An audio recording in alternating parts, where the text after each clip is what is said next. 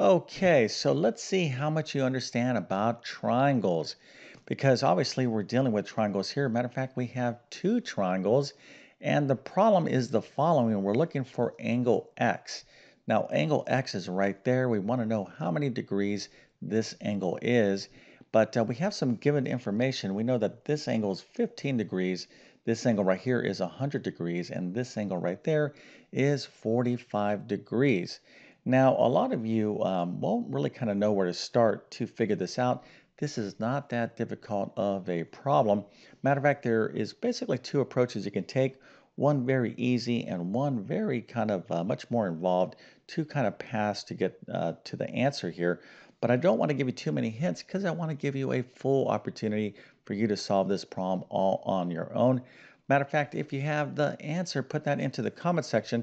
I'll share the correct answer in just 1 second, and then I'll show you both approaches you can take to answer this question. But before we get started, let me quickly introduce myself.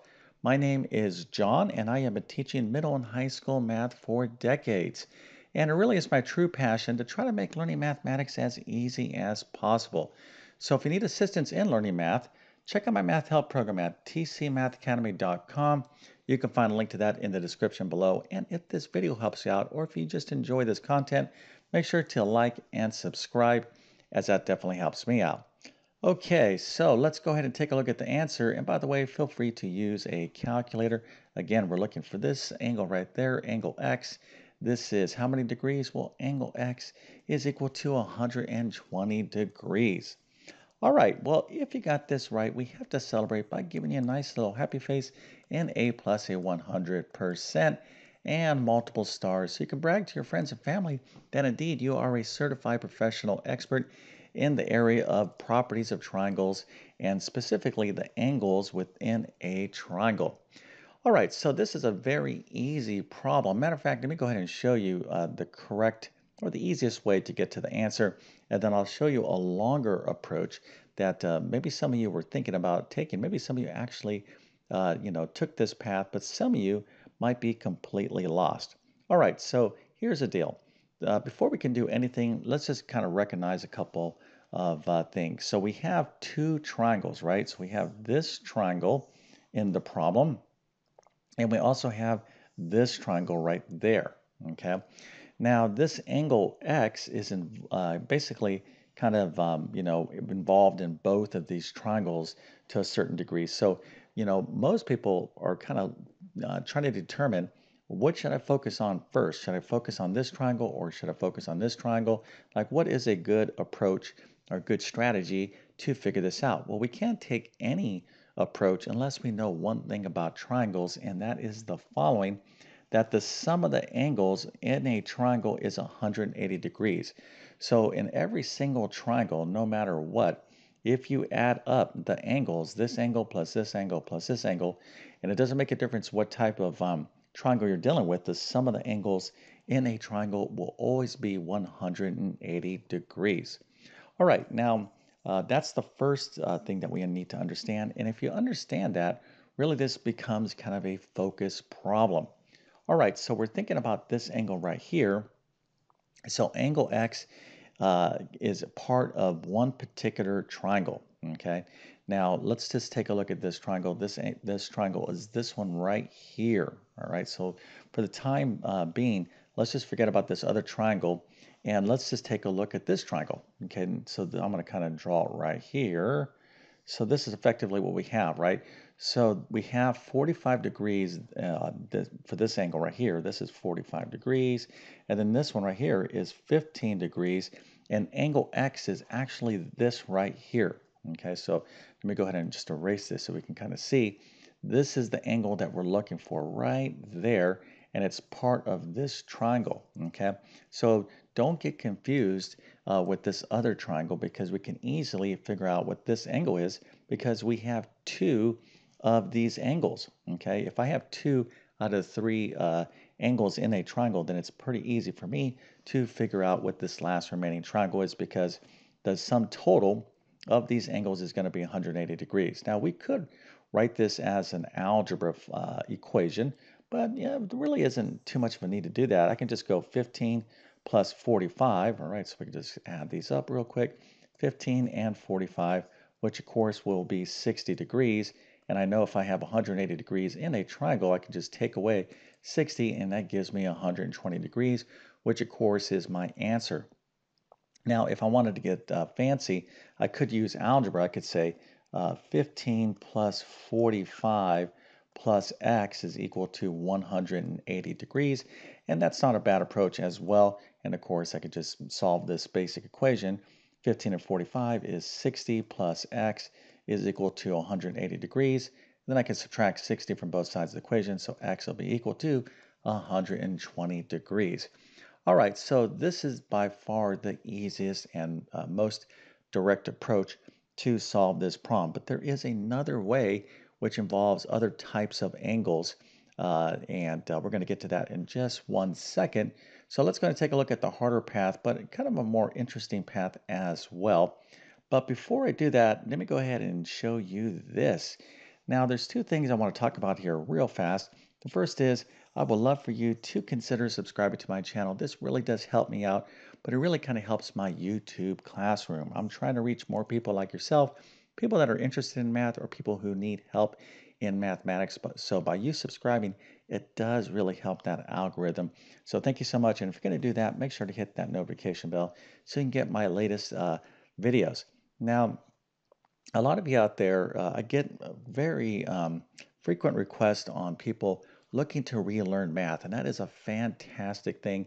And these are people that maybe look at math as something they want to resolve. And these are folks that generally been away from the classroom for maybe 10, 20, 30, 40, 50 years, and they just want to kind of relearn mathematics, which I think is fantastic, as it really is a great way to improve your focus and kind of your mental abilities. If you don't use your mind, you don't keep your mind sharp, it's like anything else. Our mental skills are perishable to a degree, and a lot of you too kind of want to address no, maybe their legacy or the way they felt about math, because so many people look back with math in their school days and and they're like, wow, I failed math, I could have done much better. And yes, indeed, everyone could have done much better. Some of you were great in math, but some of you out there who struggle with math could have done much better, much better. And you can still prove to yourself that you can learn mathematics. But anyways, with all that being said, I just created a new specific course for those of you that kind of want to rebuild your math skills. Now, this particular course, I'm going to leave a link to it in the description below, but in it, you're going to learn a ton of basic math, all that arithmetic stuff that you are taught in elementary school. You're going to learn a ton of algebra and a lot of geometry. You're going to even learn some basic trigonometry and some basic probability and statistics. So by the time you complete this course, and it's a self-paced course, there's no rush. You can just chip away at it little by little, but you're going to have a tremendous amount of math skills. And you obviously can build upon this if you want to take more advanced math courses. But anyways, for those of you that don't feel that you want to kind of get back into math and you want to, brush off those skills, this is kind of a custom course kind of made for you. Anyways, I'll leave a link to it in the description below. Thanks for listening to my little pitch here, but it is important because my channel is all about learning mathematics. Okay, whether you're just interested and you want to, do this as a hobby, or if you really do need to build up your math skills, maybe for, a particular, career you're trying to get into. But let's go ahead and finish up this problem and talk about how we could do this problem the long way. All right, now this would involve kind of looking at this triangle right here. So let's suppose we're saying, all right, I got this triangle, and how many angles of this triangle do I have? Well, you actually have a couple of angles here, right? I have this angle. Okay, let me kind of focus in right here. So this triangle, kind of highlight it in green. So we have this angle, we have 45 degrees, and we have this angle, okay? So I can easily get this angle right there, right? Just add 100 plus 45, then subtract from 180, and I can get this angle right here. But how is it, if I get this angle measure, what can I do to get this angle? I'm looking for this angle right there. Well, it's not so easy, right? I'm like, well, I got this angle, but I'm still going to have to calculate some other angles. Well, here is one approach you could take, okay? And there's probably other approaches as well. but I'm going to give you a new word here, and that's called supplementary angles. Supplementary angles. So a supplementary angle is two angles that add up to 180 degrees. Okay, so if you have 120 degrees, what would be its supplement? Well, that would be 60 degrees because 120 and 60 is 180 degrees. So a straight line by itself is in fact an angle. Okay, so in other words, if we look at angles here, for example, would be like 90 degrees, and if I open this up, this right here might be 120 degrees, but if I continue to open this up, now I have a straight line. We don't think of this as an angle, but indeed, a straight line is an angle. It's 180 degrees. So right here, I have 100 degrees right here. So this angle right here is going to be what? Well, I can find that. That's 80 degrees, right? Because 80 plus 100 is going to be 180. So now I have this angle. I have this angle right here, 15 degrees. And now let's just kind of take a look at this triangle right in here. Okay, right in here. So this is 80, this is 15. So I could find this angle right here. Okay, now when I get this angle, okay, I can find its supplement right here by subtracting it away from 180. So whatever this angle is, I can just subtract that away from 180. I get this angle. Okay, so now I got this angle, I have this angle and this angle. I could get this angle right here, and then I can find the supplement of this angle right here. Okay, so once I have this angle, I can find the supplement. Now I have this angle. I showed you how we could get this angle with this, with using these two angles, 145 degrees.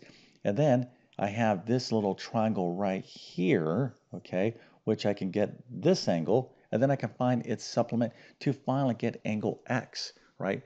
Now, it's probably even a little bit more elegant, more efficient way to get to angle X, but you could just kind of, go from angle to supplement to triangle, because we have all different sorts of triangles going on here, right? So when we really think about it, we kind of erase this here so we can kind of see with all this mess, how many triangles do we have? Well, we have one triangle, we have two triangles, and then we have right here, we have this little small triangle right there. We have another triangle. So as we were talking about 1, 2, 3, 4.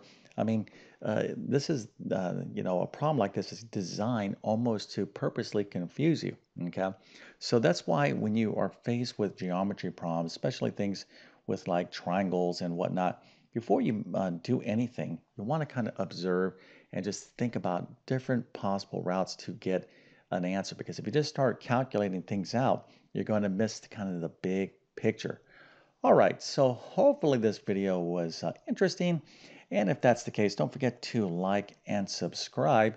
And with that being said, I definitely wish you all the best in your mathematics adventures. Thank you for your time and have a great day.